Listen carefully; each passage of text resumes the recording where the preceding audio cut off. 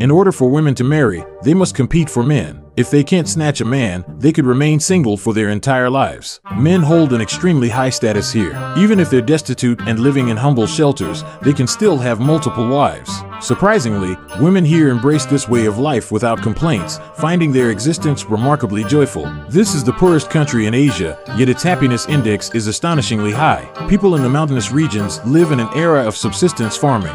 Due to the high-altitude terrain, viable crops are scarce, and locals often rely on cultivating potatoes for sustenance. Furthermore, with no industrial presence in the entire nation, herding livestock has become a vital means of survival. This is a veritable daughter country. In families with 4 or 5 children, there's often only one son. This gender disparity has led to more females than males in the local population. Coupled with the tradition of dowry payments by the bride's family, many women end up staying single for life. Consequently, men are highly sought-after commodities in this region. To address the issue of unmarried women, an annual matchmaking event is held. In pursuit of men they're fond of, many women will even invite 4 or 5 relatives and friends to help snatch a man. When compared to the inhabitants of this region, you might find yourself considering your circumstances as fortunate. Therefore, it's important to alleviate unnecessary pressures and remember that leading a content life is ultimately the most crucial aspect.